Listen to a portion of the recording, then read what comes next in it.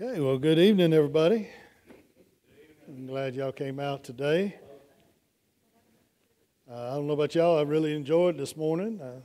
It has been, it's been a little while since we've had the Lord's Supper. We've been bouncing around a little bit, so I was really glad to be able to participate in that with y'all this morning. All right, so tonight we're going to do limited atonement. We're in the middle of a study, Refuting Calvinism.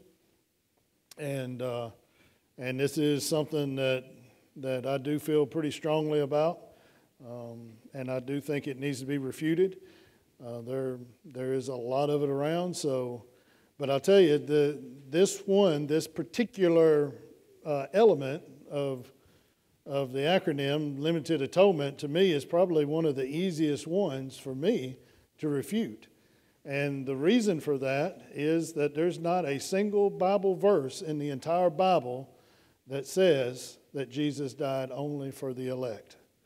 And so if atonement is limited, and I guess we can start there, and so the Calvinist view of limited atonement is this, that the way I understand it anyway, is that God the Father decided before he created creation that he had a select few that he would save, and that he sent his son, Jesus, to die on the cross only for those people. And so atonement is limited, and it's limited only to the people that are what the Calvinists would call the elect. And so the other side of that coin would be that God sent his son to die for the world, for everyone, but only some accept it. Only some will accept him. Only some will, through faith, accept Jesus Christ as their Lord and Savior. Now, it's true, I think, that the atonement is applied only to some. But there's nowhere in Scripture that the Bible says that Jesus only died only for some. But over and over and over, what we find in Scripture is that Jesus died for all. We see words like all and the world and whosoever and everyone. And it just, those kinds of words, those inclusive words that I would take to mean everybody, that he died for everyone. And if he died for everyone, then everyone has that option, has that calling in their life that when they're called to accept Christ. Now, of course, not all will, and we know that to be true.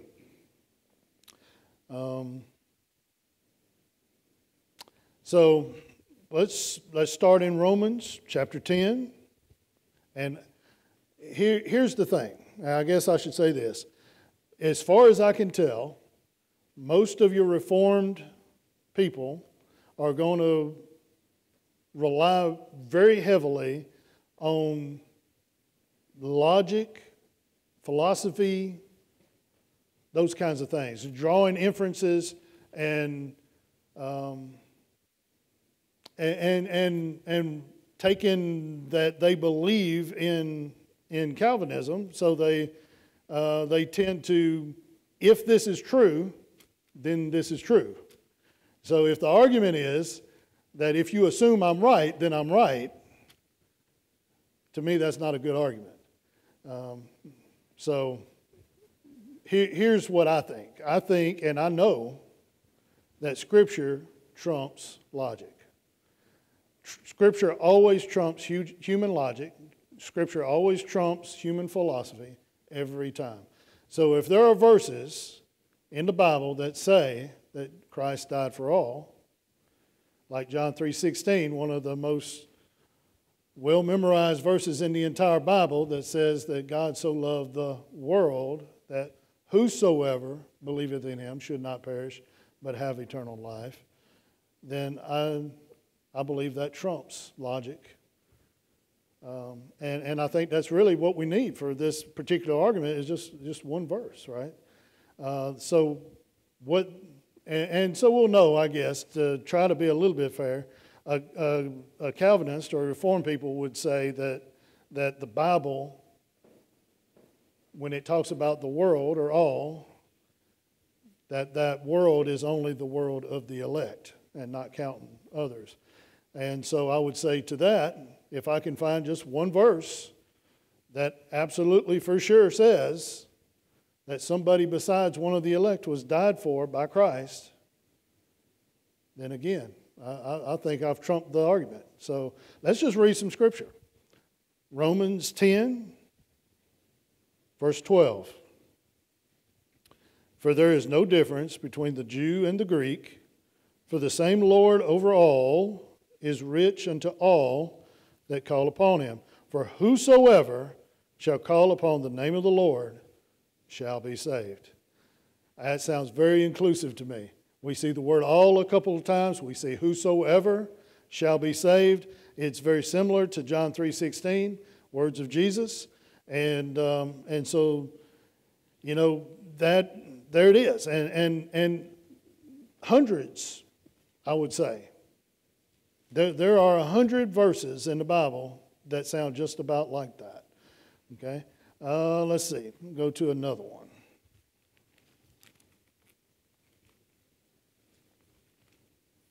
About 1 Timothy 2, 3 through 6. For this is good and acceptable in the sight of God our Savior, who will have all men to be saved and to come into the knowledge of the truth. And so one of the arguments, what I would consider a philosophical argument for limited atonement, is the idea of Trinitarian harmony is what they call it. And so what that means to them is that the Trinity, God the Father, God the Son, and God the Holy Spirit, are all one and in accord with each other. And so if the Father only willed that some be saved, and the Son came and died for all, then they're in an argument. And so the argument goes this way. So the Calvinist argument goes like this, that God the Father only wanted some to be saved. So if Jesus came with the intention to try to save all, now they're in a fight. Of course, we know that can't be, right? And so they know that can't be, so they use that argument to throw out there. So the question would be this, is that true that God willed that only some be saved? And so I'm looking here in 1 Timothy chapter 2, verses 3 through 6, and what does it say? Talking about God, our Savior, who will have all men to be saved, right? Another one would be 2 Peter 3 and 9, very similar.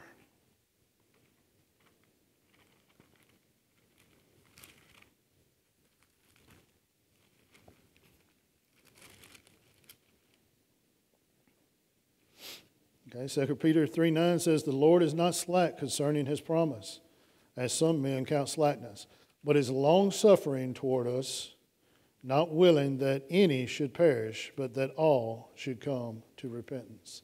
And so the Bible clearly says to me that God is long-suffering toward men, not that he has chosen a select few. So why would God need to be long-suffering? Why would there be any purpose behind a long-suffering God, a patient God, if he already had chosen a select few and there was no doubt at all that he would force salvation into their lives? There would be no purpose for the Bible to say that God is long-suffering. It would be a moot point.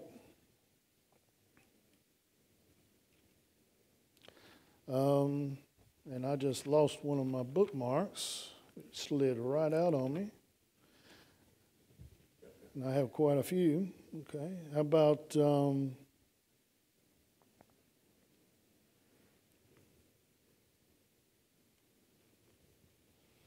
John 14 and a parable that Jesus told? John 14, verse 16. Then said he unto them, A certain man made a great supper, and bade many, and sent his servant at supper time to say to them that were bidden, Come, for all things are now ready. And they all, with one consent, began to make excuse.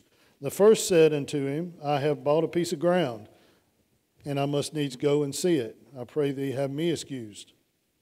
And another said, I have bought 5 yoke of oxen, and I go to prove them. I pray thee have me excused. And another said, I have married a wife, and therefore I cannot come. So that servant came and showed his lord these things. Then the master of the house, being angry, said to the servant, Go out quickly into the streets and lanes of the city, and bring in hither the poor and the maimed and the halt and the blind. And the servant said, Lord, it is done as thou hast commanded, and yet there is room. And the Lord said unto the servant, Go out into the highways and the hedges, and compel them to come in, that my house may be filled. For I say unto you, that none of those men which were bidden shall taste my supper. And so we see here the call going out.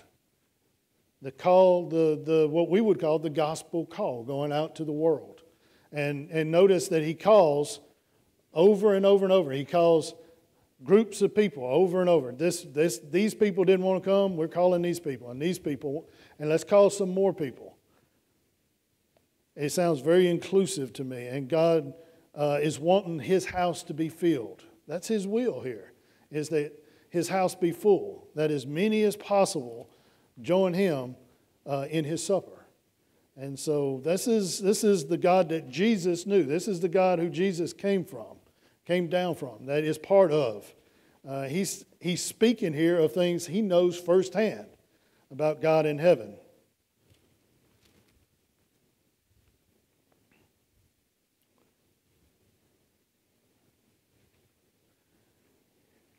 And so, to me, it's you know what? It's interesting. It's a little hard to refute something when it seems to me to be very weak.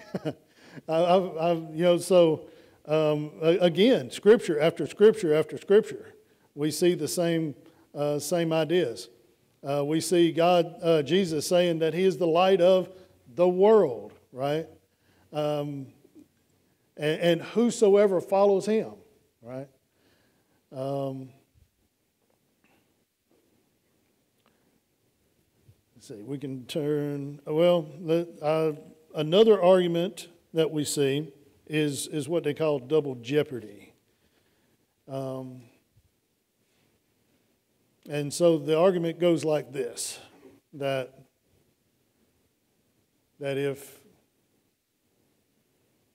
Jesus died for all sins of everybody, then even the lost sins have been atoned for. So we know that people die and go to hell. So if they go to hell for sins that Jesus has atoned for, then there's double payment for that sin, and that can't be true. And there are some kind of famous works that. Books that put that forward. And so there's a lot of, this is one of the main ideas that a Calvinist will use, is that if Jesus died for everybody, then their sins, including their unbelief, would be paid for, and so then everybody would have to go to heaven. So the assumption is that if you're not a Calvinist and you believe that Jesus atoned for all sins, that we don't really have a leg to stand on to say that even though he atoned for all, he died and loved everyone and wants everyone to be saved, but we don't have a leg to stand on when it comes to the limited application of that atonement. Then I would turn it right back on them and say, well, then how do you say that all men are dead in their sins if their sins have been atoned for from the beginning? Because a person could never have been dead under that philosophy, under that way of thinking, that the elect, the ones who will be saved, would have had their sins covered from the beginning of time, right? And so they could never have been dead. They were always alive. And so a Calvinist would have to believe also limited application only at the point of regeneration. They call it regeneration. And when God regenerates somebody, that would have to be, even according to their own doctrine, when their sins were atoned for, or else they could not have been dead before that. So you can, if they're going to say we can't say limited application, then why does that not also apply to their philosophy and their doctrine? I believe, when you really look at it, the argument for Calvinism, especially on limited atonement, is very, very weak. Sproul said that it's all about design, and I think he's probably right. The question really is, how did God design salvation? What was his design? What was his purpose? What did he decide to do when he did it? And I think he would agree with me that, and I agree with him, that God has the right to do whatever he wants to do. It's his world. It's his creation. He can design it any way he wants. But that design is laid out to me very clearly in Scripture to be Jesus died for all, the whole world, everyone. So I'm going to go over to 1 John 2:2. I know I'm skipping around a lot, but to me the best way to refute this particular one is to read Scripture, because there's lots and lots of Scripture that tell us exactly this. Remember I said that the Calvinists will say, yes, the Bible says many times that Jesus died for all in the world, but that what the Bible really means when it says that is that the world of the elect, or all of the elect, or whosoever who are elect. And so the question would be, are there verses that would say that Jesus really did die for all, and really what we would need, what I would need, is just one verse that says that Jesus died for everybody, including somebody who is not elect. And so let's read 1 John 2:2. And he is the propitiation for our sins, and not for ours only, but also for the sins of the whole world.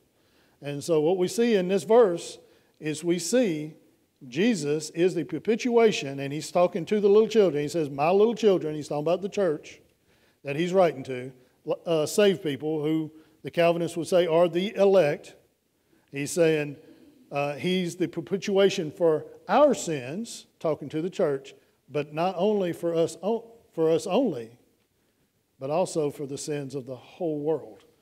So now we're very inclusive now. Now we're talking about the saved, and not only the saved, but also the whole world, which would obviously, to me, include not just the elect, as they would say. And we see this concept multiple times through the book of 1 John, where the world, and very often in Scripture, the world is talking about not the elect, not the church, not Christians, but actually lost people. Another one that says that you can go to is 2 Peter 2:1.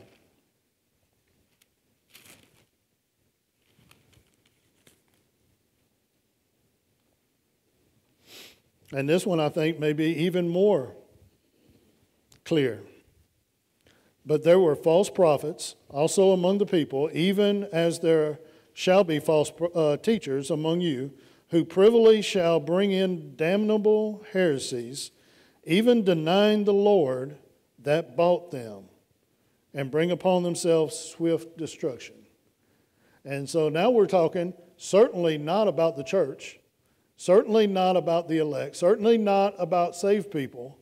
We're talking about false prophets who, the Bible says, denies the Lord that bought them. Jesus paid the price, even for the false teachers who would deny him. He died and paid the price, enough grace for everybody, even the people who hate him, even the people And here's, the truth of the Bible is that all of us at some point hated God. We were all against him. We all had sinned and fallen short. We all had turned against God's design and God's plan and God's ways and God's truth. And so there's enough grace even for us, even for all, even for these teachers, even these false teachers who would, as the Bible says, privately, secretly sneak in these damnable heresies. Now, that's pretty bad. That's strong language, isn't it? And yet there's enough grace even for them. So if these people who are bringing heresies into the church would humble themselves and accept Christ, he would save them. Y'all, that's a wonderful truth. That's a wonderful truth. How fearful would it be to live in a world knowing that we had all been lost at some point in our lives, right? Every one of us. How scary would the world be to think, maybe Jesus didn't die for me. Maybe I'm not one of the ones that he died for. Maybe there's not enough grace for me. But I don't see that anywhere in Scripture. There's not one single verse that I can find anywhere that says that Jesus only died for some. Every single verse, Jesus died for all. So whoever, all these inclusive words, the world. And y'all, the Calvinists don't have a scripture to go to in this, that where it says, not one that says that, but we've seen scriptures, many scriptures that say that Jesus died for all. And we see at least two here where Jesus specifically died for lost people. And that's very interesting because Jesus himself said that the healthy don't need a doctor. Right? I come to seek and to save those who were lost. He died for lost people. And who's included in the lost people? Everybody. He came to seek and to save those who were lost, and the Bible says we have all been lost. That's everybody, the whole world.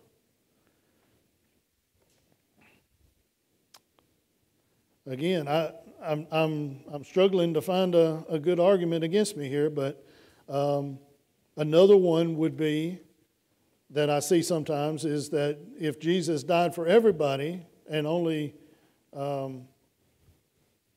some get saved, then Jesus is a failure. Well, of course, nobody wants to say that their Lord is a failure,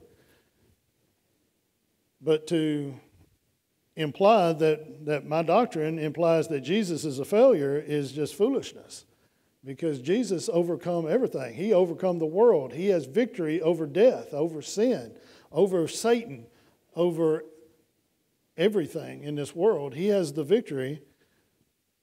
If anybody's a failure, it's the human beings who refuse to accept Christ. And so to put the failure on Christ is shocking and unbelievable to me, especially for a people who will begin with total depravity and say all are depraved, and then turn around and say, but if he only saved some, then Christ is a failure. It can't be. And I don't believe that, not one iota. It's just not, the case is not, I don't think anybody believes that. Let's see. So MacArthur says that we're dead in our sins, and dead men can't accept, they can't ask, they can't accept a gift. Dead men can do nothing. I think we maybe have talked about that one a little bit already. But the interesting thing about that is if Calvinism really is true and you take their logic and run it out, then they were never dead to begin with if they're elect. And I think we talked about that already. So, this one may be short and sweet. We can have some discussion on this. I think And again, many scriptures that we can keep talking about. So thank you.